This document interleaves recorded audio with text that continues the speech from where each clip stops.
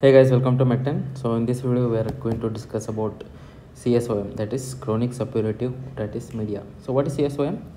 It is a long-standing infection. It might include a part or the whole of the middle ear, and this CSOM is characterized by ear discharge along with the permanent perforation. Okay. So when does the perforation become permanent?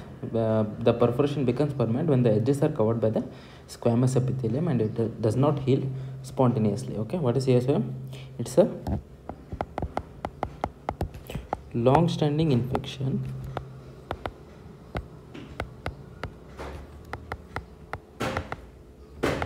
of a part or whole of the middle ear.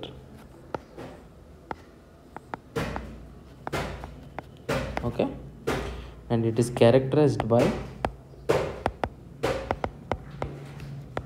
ear discharge along with permanent perforation.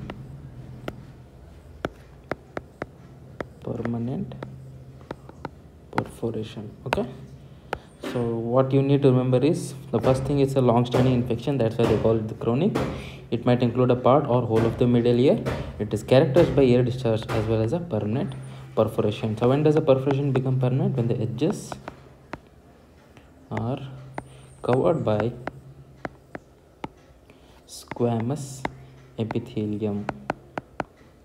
Edges are covered by squamous epithelium and it does not heal spontaneously. So this is when a perforation becomes permanent. Now we'll look at types of CSOM. That is chronic suppurative otitis media. So what are the different types of CSOM we do know? Number one thing is called as the tubotympanic.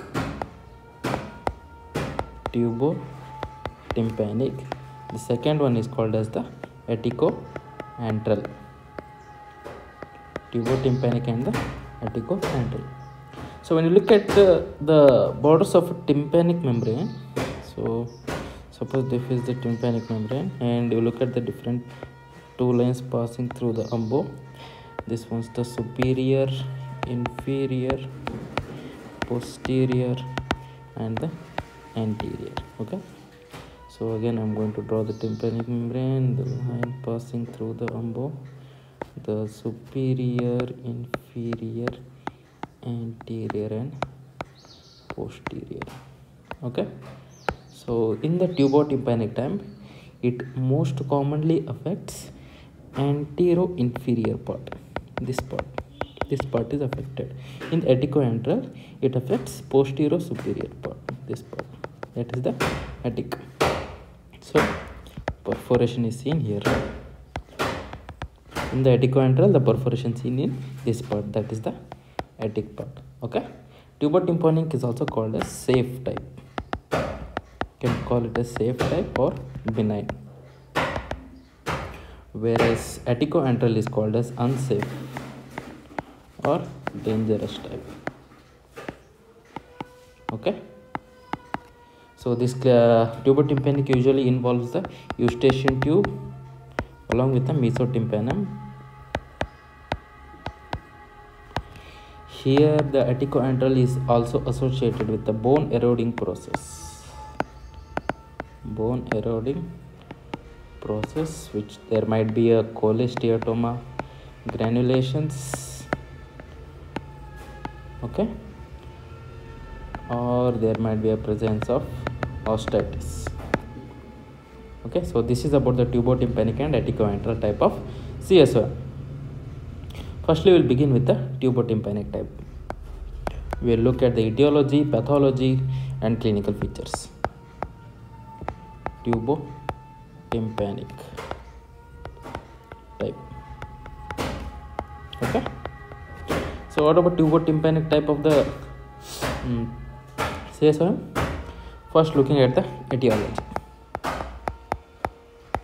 What are the causes of this? Okay, the number one cause is it might be a sequelae of acute otitis media. Following acute otitis media,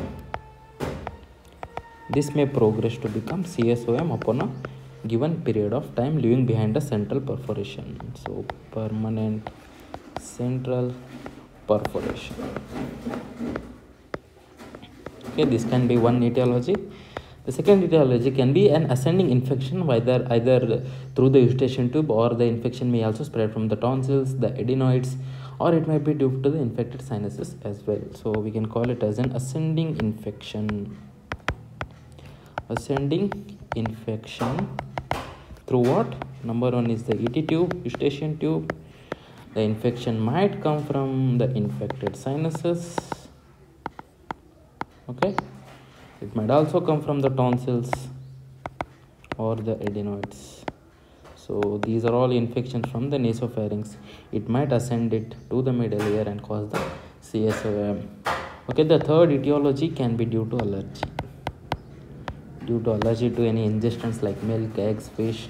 So in this condition, there will be a persistent mucoid otorrhea. Sometimes you find persistent mucoid otorrhea.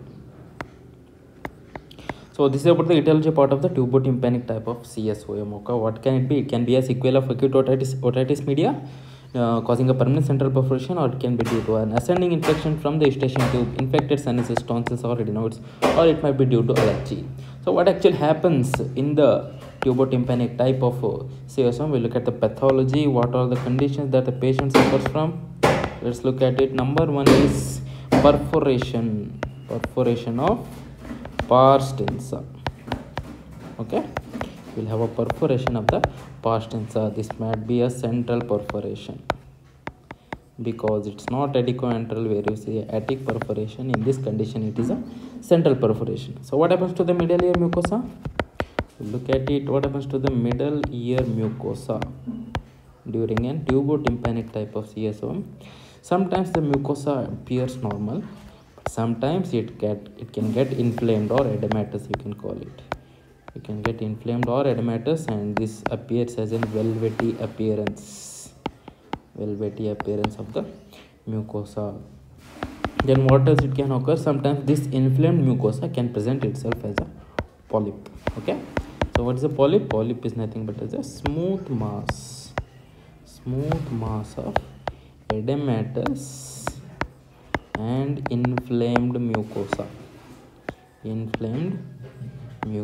So this is a polyp. Sometimes this edematous and inflamed mucosa of the middle ear may present through the central perforation as a polyp into the external auditory canal, and it appears generally pink fleshy polyp. Okay, and what happens to the ossicular chain? That is the malleus, incus, and stapes.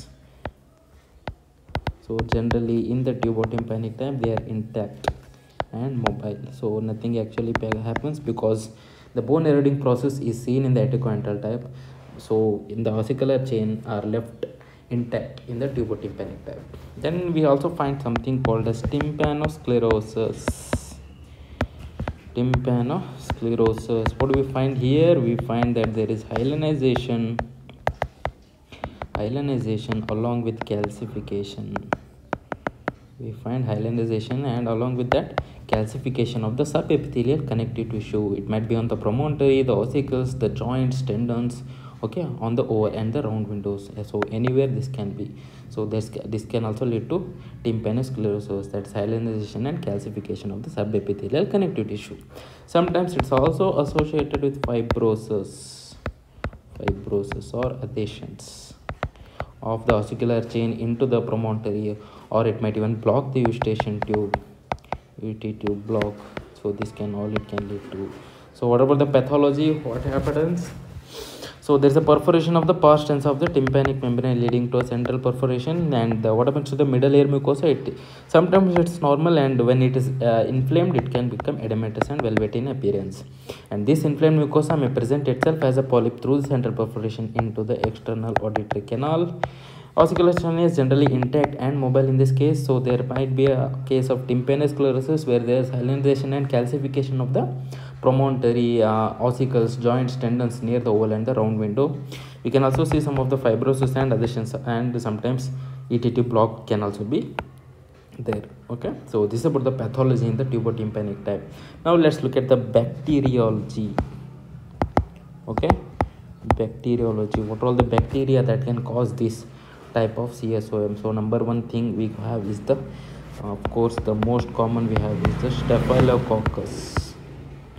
Staphylococcus aureus. Then it can also be due to Pseudomonas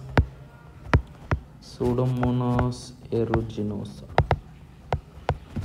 Can be due to Proteus, E. coli, and sometimes due to Streptococci as well. So these are all the bacteriology on which cause the conditions of the CSOM. Okay. Now we'll look at the types of perforation. Types of perforation. What all different perforations that we can see? Okay, if you look at it, this is the tympanic membrane, and okay, first we'll draw all the tympanic membranes and then we'll directly classify it. Okay, so if you consider this as a tympanic membrane, sorry, diagram is not so good. Okay, what happens? There is a perforation here. This is called as a central perforation. Central perforation anterior. Okay, what happens? The perforation is like this. This is also a central perforation because it's not involved in the attic part. It's also central perforation, but here it is medium sized. Okay, what happens? The perforation is like this. Oh, it's involving a lot of part of tympanic membrane. So in this condition, it's called as a subtotal because it's nearing total. Subtotal perforation. Okay, and what happens if there is perforation throughout? This entire part of the pars tensa is completely gone. So that will be a total perforation. Okay, that be total perforation, and sometimes there might be a destruction of the fibrous annulus as well. Okay, then what if there is a perforation here? Here it is called as attic perforation. Attic perforation, and sometimes the perforation might also involve this part. Okay, and here it is again posterior superior along with marginal perforation. So these are all types of perforations that you can see on the tympanic membrane. We have a central perforation followed by the again central perforation, which is medium sized, followed by subtotal perforation, total perforation, attic perforation, along with that posterior superior and marginal perforation. So there are all different types of perforations that we can see in the CSOM. Now moving on to the clinical features. Okay, very important. What are the clinical features that the patient presents with if he is having the CSOM? Now looking at it, the first thing that you should know is ear discharge. Okay, ear discharge. So what happens in ear discharge? In the tubotympanic type, the ear discharge is non-offensive. That is, the smell is not offending. Okay, it generally is mucoid. Sometimes it can also be mucopurulent as well. Okay, and here the discharge can be constant, but sometimes it's also intermittent. The patient might tell that it comes and goes, or it might be constant throughout. It is non-offensive, that is no foul smell is coming. It can be mucoid or it can be mucopurulent as well. Sometimes the discharge appears at the time of upper respiratory tract infection and also during the accidental entry of water into the air. So the discharge can happen in all these conditions. Moving on to the second symptom, that is the hearing loss. Okay, hearing loss. So how is the hearing loss in this condition? It is mostly conductive type. So conductive type hearing loss the patient experiences in the case of CSOM, and generally it does not exceed 50 decibels of sound. Sometimes the patient hears better in the presence of a discharge. Okay, better than when the ear is dry. So what do they call it? They call it as round window shielding effect. Whenever there is a ear discharge, the person hears better, but when the discharge is gone, the ear is dry, the person hearing loss worsens. This is because of round window shielding effect by the discharge, and it causes a phase differential of the two windows, leading to a better sound production. Then how will be the perforation in this condition? Looking at the perforation in the tubotympanic type, here it's always central. That's why they call it tubotympanic. It's always central. It might be in the anterior, posterior, or inferior to the handle of malleus. Sometimes it might even include the annulus as well, leading to a subtotal perforation, but it's still a central perforation. Okay. And what happens to the middle ear mucosa? As I just told you, sometimes it's normal. Sometimes when it gets inflamed, it might look edematous, red, swollen, pale pink, you can say. Okay. So these are all the affections of the middle ear mucosa in the tubotympanic type of CSOM. Okay, so these are the clinical features. Now moving on to the assessment. How do you assess, or what are the tests you do to determine the person is having CSOM? So assessment. So what assessment you do? Well, the first thing is you have to look for examination under the microscope. Examination of the ear under the microscope. Okay. Then also order for an audiogram to detect the type and degree of hearing loss, that is Peyton audiometry. Then also collect the discharge and put it out for culture and sensitivity to determine the type of bacteria present. And you can also order for a mustard X-ray to check whether it is also getting inflamed, because it can be a complication of CSOM, as well as order for a CT scan of the temporal bone to detect if there is any bone eroding process. Okay, so these are all the assessment or examinations that you can do. Then following, what treatment you would advise to the patient? Let's look at the treatment part. Okay, in the treatment part, what do we have? First thing is the oral toilet. Okay, what is oral toilet? Here you are clearing all the discharge. Okay, you are removing all the discharge, all discharge cleared out. You are making the ear clean and dry. Then following dry, you are going to administer ear drops, generally general antibiotics, to reduce the infection. Then you should also give, along with ear drops, you should give a systemic antibiotics. And what else you can do? You can also, there is a surgical treatment as well. Surgical treatment, and this includes myringoplasty, or along with that it can also include ossiculoplasty, which is totally called as tympanoplasty. Okay, you can go for tympanoplasty, that is a reconstructive surgery. So this is about the tubotympanic type of the CSOM. Okay, different types of perforations, bacteriology, pathology, etiology, everything you know about the CSOM. Now we are going to discuss about the eticoantral type of CSOM. Okay, so what's the next heading we have? Eticoantral, that is the B. Eticoantral type of CSOM. Now this is a dangerous type or unsafe type of CSOM that you can call it. And where is the perforation in the eticoantral? It's in the posterior superior part. Posterior superior part, there is perforation. Suppose this is the middle ear mucosa, the perforation is in this area. Sometimes it might also include above. Okay, and what is the etiology? The etiology is again the same as the tubotympanic time. It can be due to acute otitis media sequelae, or it can be due to ascending infection as well as allergy. Etiology is the same. The pathology, we are going to look at it. Pathology a little bit different. The first thing is looking at pathology of the eticoantral type. What do we have? The first thing is cholesteatoma. We are going to look at a separate heading. Okay, what is cholesteatoma? What are the different causes, and how do you treat cholesteatoma? We are going to look at it. So just remember that cholesteatoma is also responsible. Okay, pathology cholesteatoma can happen. Then it can also have osteitis along with granulation tissue. Here the osteitis mostly involves the outer atic wall. Okay, the posterior superior margin of the tympanic ring. Then sometimes you can also see a fleshy red polypus, okay, filling the meatus. So this is also seen. Then what else can occur here? The most important thing is ossicular necrosis. Because of the bone eroding process, sometimes There occurs necrosis of the ossicular chain, that is the malleus, incus and stapes. Both are eroded.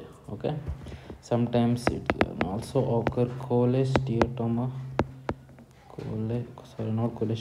Cholesterol granuloma. This can also happen in the pathology. Then what about the bacteriology? Bacteriology is again same as the tubotympanic tubercular. Same. There is no something different. Look at symptomatology or symptoms, clinical features, what you call it. Look at it. The first thing is the patient again has ear discharge. But how is the discharge different from the tubotympanic? Here the discharge is not so much. It's generally scanty. But even though it is scanty, it is very, very foul smelling. Here there is foul smelling discharge due to bone destruction. Due to bone destruction, the smell is very foul smelling. Then what about the hearing loss? Hearing loss in the patient. Here normally the hearing is normal because the pars tensa is normal. Hearing is normal, and along with that, if the ossicular chain is intact, then it is okay. But whenever there is cholesteatoma, we can call the patient as cholesteatoma hearer because it bridges the gap caused by the destroyed ossicles. Sometimes you can also see bleeding. Okay, bleeding is also seen due to the breakage of granulations. Okay, so these are all the clinical features. Then what are the different signs that we can observe? If you look at the signs, number one thing is the perforation. So where do you see the perforation here? Here you are seeing perforation in the attic part. Okay, attic or posterior superior part. Then we do have the retraction pockets. Very important. What is retraction pocket? This retraction pocket is nothing but as invagination of tympanic membrane seen. So these are various stages. Number 1, 2, 3 and 4. In the first stage, the tympanic membrane is retracted, but it does not touch the incus. So does not touch incus. What happens in stage 2? In stage 2, the tympanic membrane is retracted very deep. It touches the incus. In stage 3, there is a middle ear atelectasis. That is, middle ear is collapsed. The tympanic membrane lies on the promontory. Tympanic membrane lies on promontory along the medial wall of the middle ear. Then in the stage 4, it is called as adhesive otitis media because the tympanic membrane is adjacent to the medial wall. Okay, so this can also occur. Then what are the different? The third thing, we can also see cholesteatoma in this patient. Now followingly, let's look at the assessment. How do you assess or examine the patient with this type of perforation? Again, this examination remains the same with the examination under the microscope, tuning fork test, audiogram, X-ray, mousetrap, CT scan of temporal lobe. Then again, you have to check for culture and sensitivity of ear discharge as well. So what are the features that indicate complications in the CSOM? Okay, assessment is same as tubotympanic type. Looking at what we call it, the features indicating complications in CSOM. So what are the features that indicate complications in CSOM? Number one thing is we have pain. The patient suffers from pain. He might have an episodes of vertigo. There might be a persistent headache. Okay, persistent headache is present. Sometimes there might be a facial weakness due to damage to the facial nerve in the middle ear. They might also suffer from fever, nausea, vomiting, or the patient might have irritability, neck rigidity, which indicates meningitis. Patient also suffer from ataxia, or there may be abscess around the ear. So these are all the features that indicate complications in CSOM. What about the treatment part? Treatment part of this etiquantal, it is mainly surgical. here we have two important things, that is canal wall up procedures and canal wall down procedures. In the canal wall down procedures, we are leaving the mastoid cavity open into the external auditory canal. So the mastoid is open into external auditory canal. In the canal wall up procedure, here what we are doing, here we are removing the disease with a combined approach through the meatus and the mastoid. Here we are retaining the posterior bony meatal wall intact. Okay, we are avoiding an open mastoid cavity. We are avoiding an open mastoid cavity here, canal wall up. So you should know about the little bit about canal wall down procedure. Here there is a widely open meatus which is communicating with the mastoid. Here the patient has to depend on doctor because of cleaning the mastoid cavity once or twice a year, because of it might get infected as well.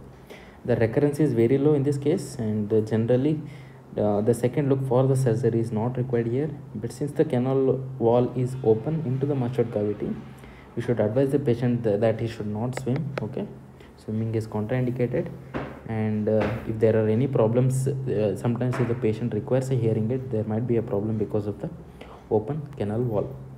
What happens in the canal wall up procedure? Here the meatus appears normal because we are not leaving it open to the mastoid cavity. Here it does not require routine cleaning as in the canal wall down procedure. Then there is a high rate of recurrent or residual cholesteatoma in the canal wall up procedure, so there is a second look for the surgery is required in this case. Okay, so there are no limitations, the patient can be allowed to swimming in this case, and if he requires a hearing aid, it will be better and easy to wear. So that's about the surgical treatment. Then we can also do reconstructive surgery along with the conservative treatment as well.